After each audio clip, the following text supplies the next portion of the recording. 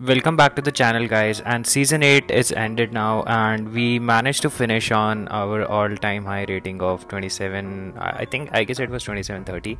So couldn't reach legend though, but fortunately we were able to make it through the expert rankings this time and got pretty close. I think I was my season best was 2850, which was also the best rating I've obtained till now.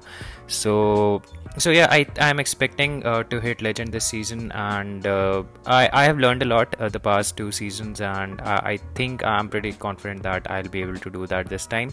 So yeah, and now moving on to the season 9, a lot of move updates, a lot of Pokemons getting buffs and nerfs.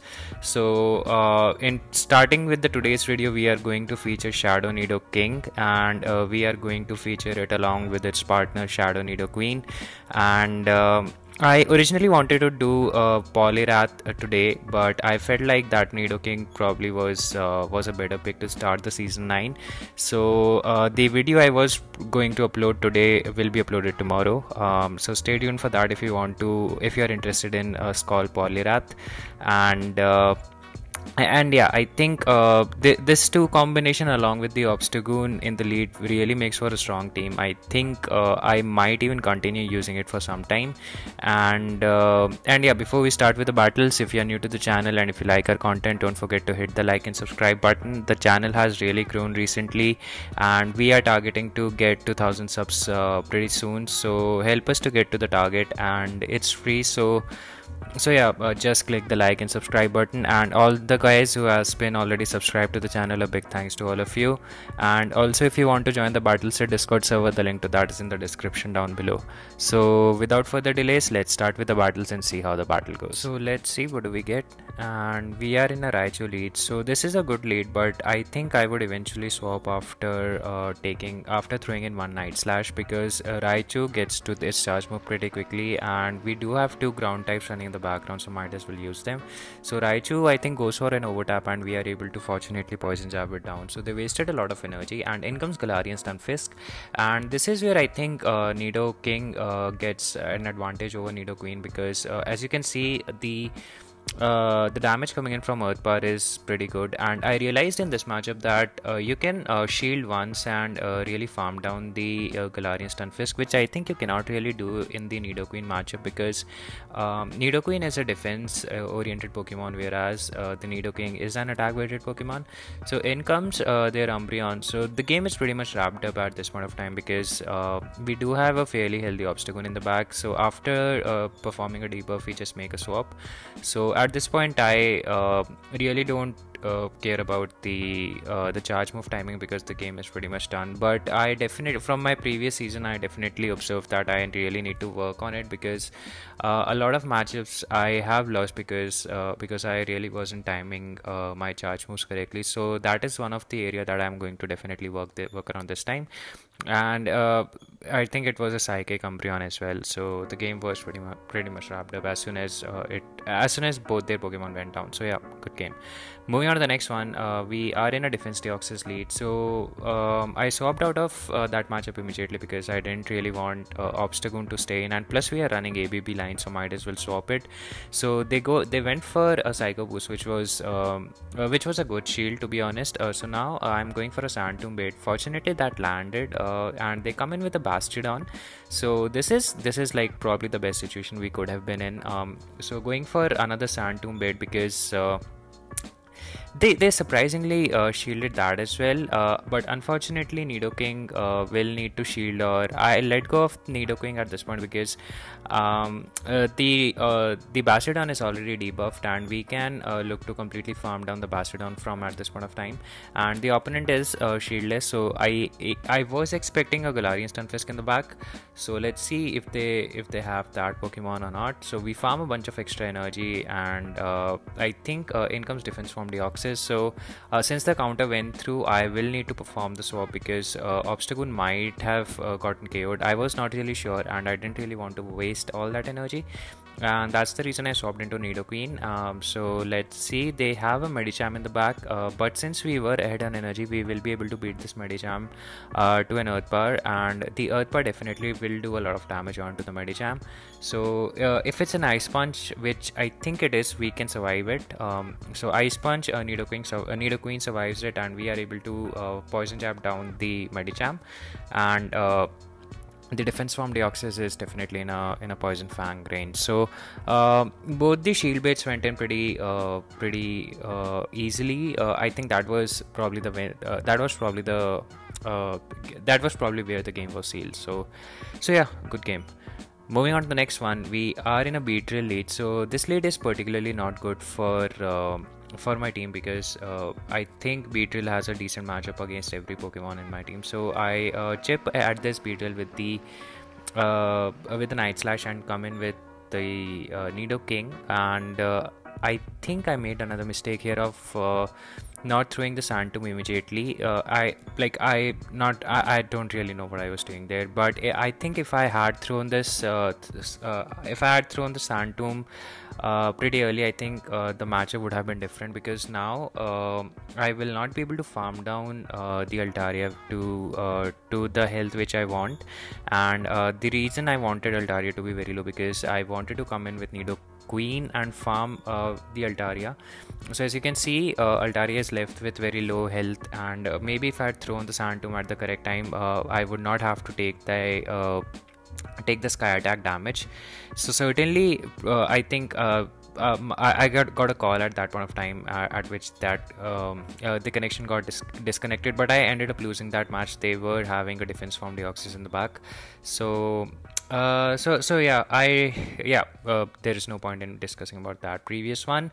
So moving on to the next match, we are in a Hitmonchan. We were in a Whimsicott lead, so that was a very horrible lead for us, but since we are running ABB line, that probably is the way to go. So I go for the Sand Tomb, and this time I didn't really do that mistake of staying in that matchup or not throwing the Sand Tomb very late. So they double shield and they went for the switch advantage rather than the shield advantage.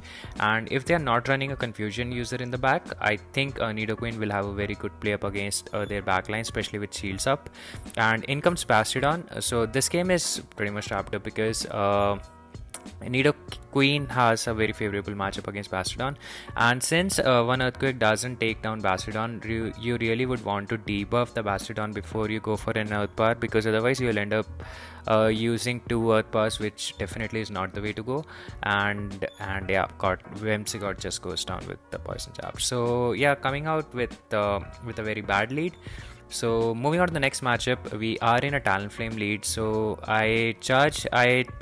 as you can see, my charge move timing is improving. Certainly it's not very optimum, but as you can see, I'm definitely learning.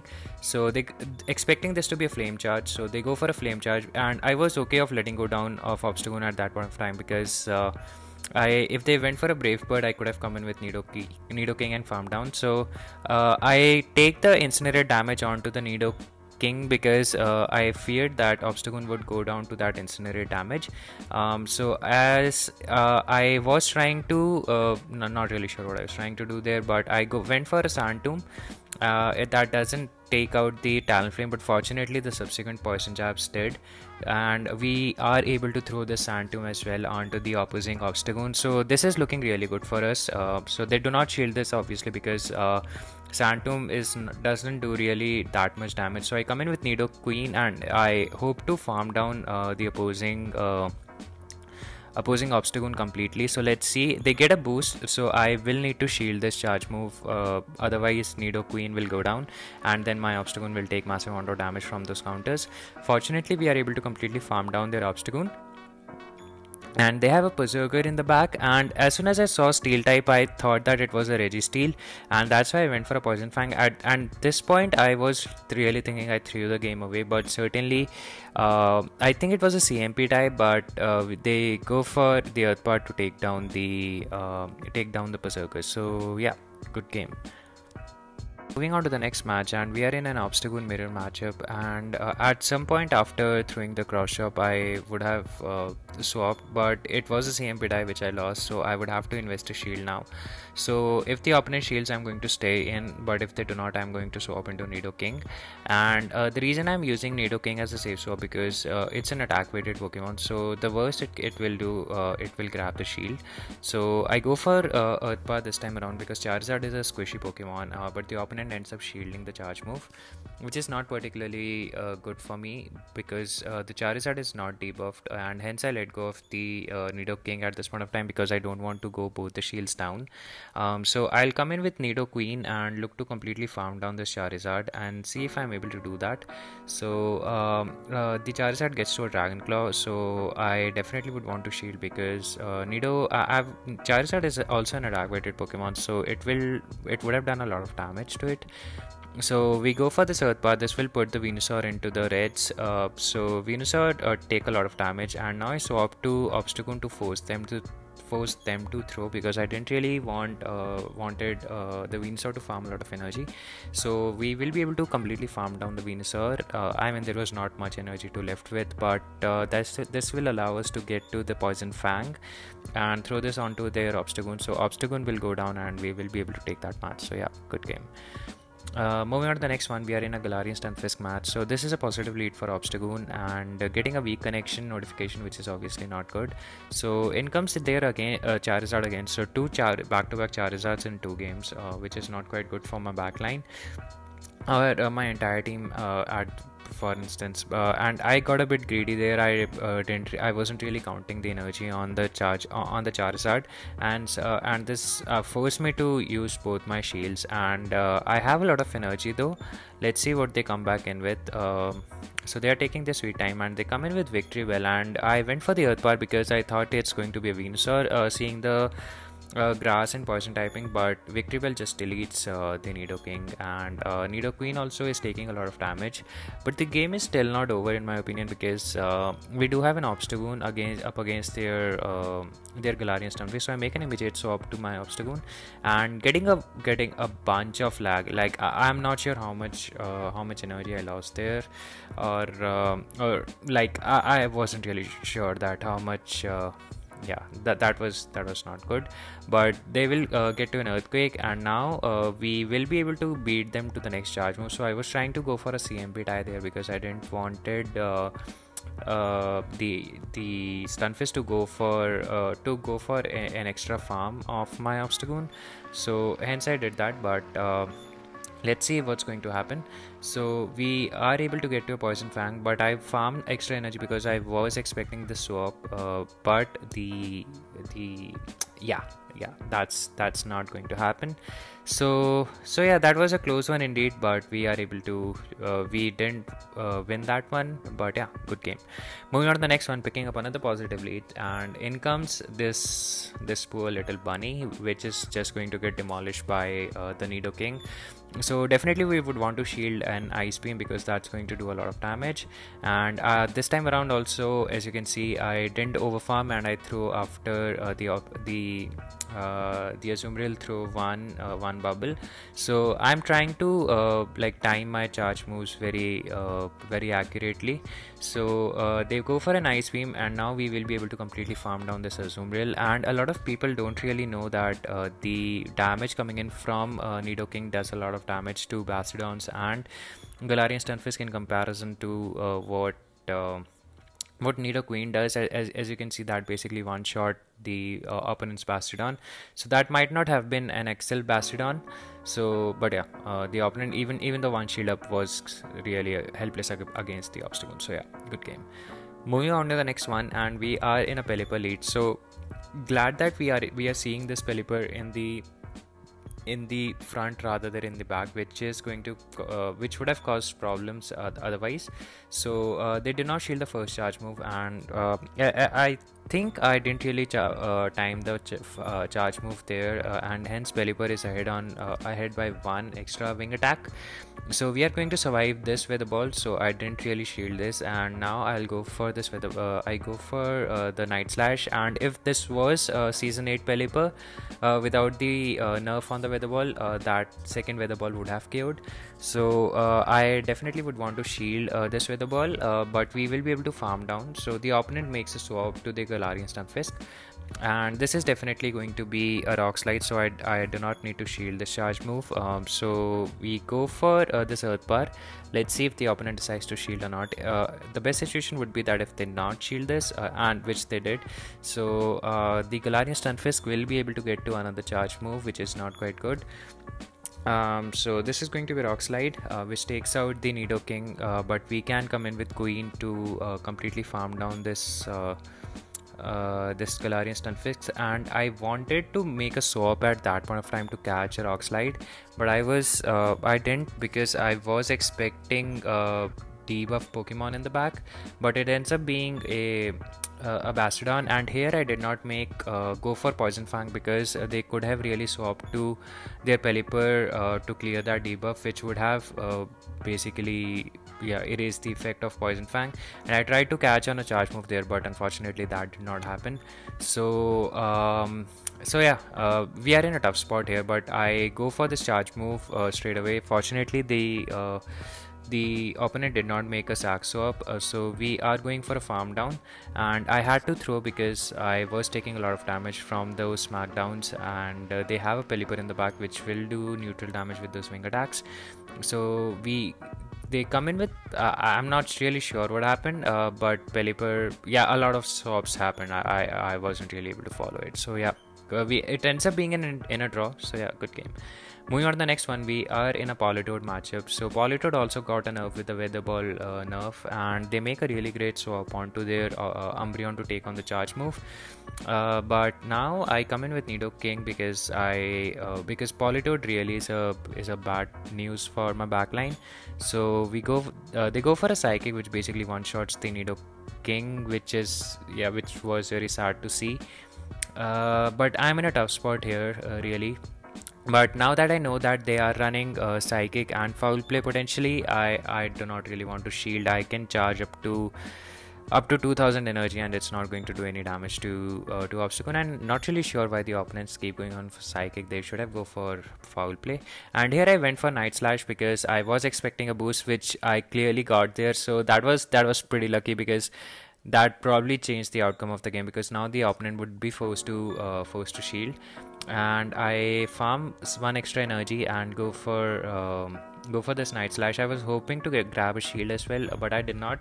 So it ends up being CMP tie, so I could not really make a swap, and it's going to be a Bone Club because Shadow Bone is going to be double resisted. So not double but triple resisted in my opinion. So NidoQueen will take a lot of damage with the Shadow Bone, but it's alright, because NidoQueen at this point of time is just a burden, especially with Politoed hanging around in the front. So I'm fine with letting go of the NidoQueen at this point of time, or I shield questionable play. But in comes the Politoed. Fortunately, we are able to throw this Poison Fang at this Politoed, which will help the Obstagoon in the back. So the shield, which is quite good, and it was a CMP tie, so I let go of the NidoQueen at this point of time. All I need to do is I need to get to two Night Slash to take down the Politoed, because with the defense debuff and with the shadow nerf onto the defense, I think it will be enough. So I was expecting another boost here, which was very unlikely, but I went for this Night Slash, or they don't have any shields, but Politoed I think was almost at another weather ball, which would have taken us out. So that was a very, very close game, and I think the boost certainly helped, and that was the reason, or that was the intention that I went for a Night Slash. So that's it for this video, guys. I hope you really enjoyed watching some NidoKing battles, and in my opinion, this team in overall is very strong, and I would definitely recommend using, at least in the early stages of the meta. So if you like this video, don't forget to hit the like and subscribe button. Until next time, peace.